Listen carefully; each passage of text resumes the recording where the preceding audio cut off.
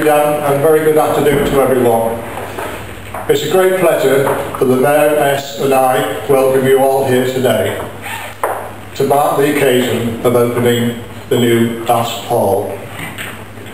I'm sure you'll agree the building looks fantastic, and I'm looking forward to seeing some great artists here. I also look forward to seeing many local community groups and organisations use the venue. It's here for everyone. I remember the old Bass Hall, and I'm sure many of you here today have fond memories. It first opened in 1931 as a public bar, and then went on to become a great entertainment hub, the Bass Hall, attracting many well-known bands such as the Kings, Status Quo, the Levellers and many more. Unfortunately I can remember them, I'm sure none of you can out there. It's clear to see this project has captured the essence of the old and the new, having retained the original 1930s frontage, yet combining it with a much more modern facility in keeping with today's demands and expectations.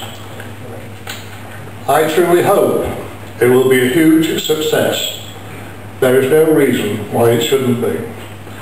We have an excellent partnership with operators SMG Group, and I'm sure they will do everything they can to ensure that this really takes off, and that is so important. The building opens to the public on Friday with an exciting programme of entertainment including theatre, music, dance and comedy, with comedy genius Bill Bailey for the opening show. And there's lots of more great acts to follow. There will be something for everyone. I want to take this opportunity to thank everyone who has been involved in this project and wish it every success. I expect that you're all looking forward to having a look around, so thank you for your time and listening. And I would just like to say that it now gives me great pleasure to officially declare the Bass Hall open.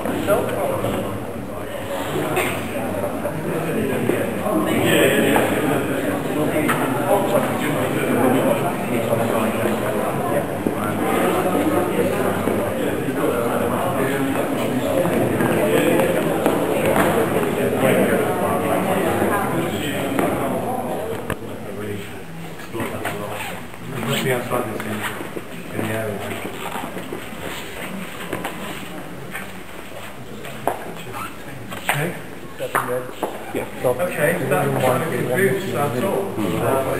Any questions? Yeah, it's because it's Scunthorpe. Yeah, so you've got the little inlays inside as well on there.